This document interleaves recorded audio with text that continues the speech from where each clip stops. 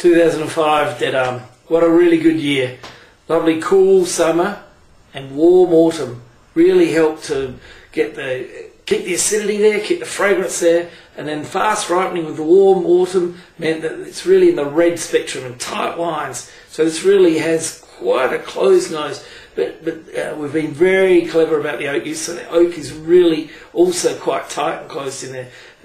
The nose smells of this beautiful Asian spices and red cranberries and red cherries and flowery notes, parsley stems.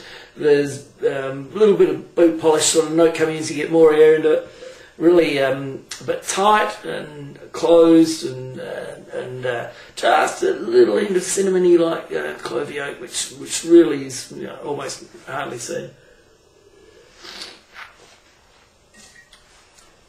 Palate really comes through, as the nose suggests, quite tight, but not light. It's quite got a lovely full flavour, not thick and oily, but just lively and flowery and but with plums and beautiful spices again.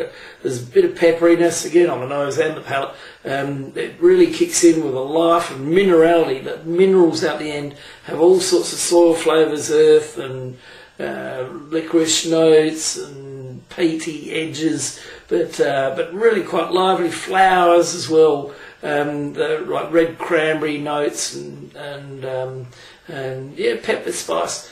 It goes on with this lovely fine soil mineral tannin, and it's going to take a little while to open up. It'll probably close up for a little while and then open up, but I think it was a great year for Dead Arm.